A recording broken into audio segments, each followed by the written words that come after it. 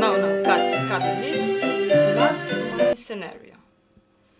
Mine is a little bit different.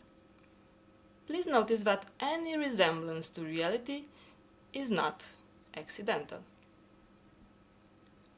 I used to live in Tulcea, a small city near Danube. And when I was 12 years old, I discovered that I had one big love: writing poems.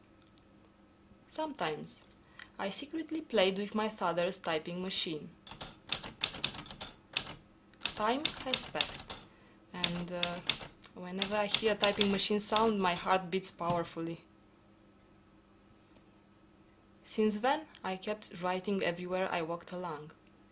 In Bucharest, as a student, and then in Rome. Oh yes, I lived in Rome with a scholarship for 2 beautiful years. And there I wrote poems about this, and this, and this, and this. But then all these images were haunting me, and I knew it. I must work in a museum.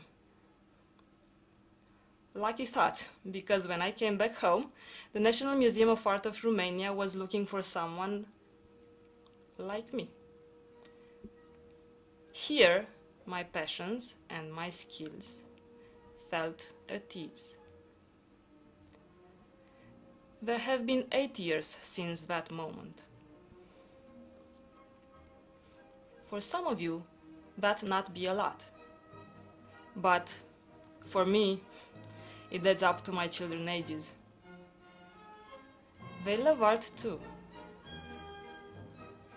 So, let's say it in another way.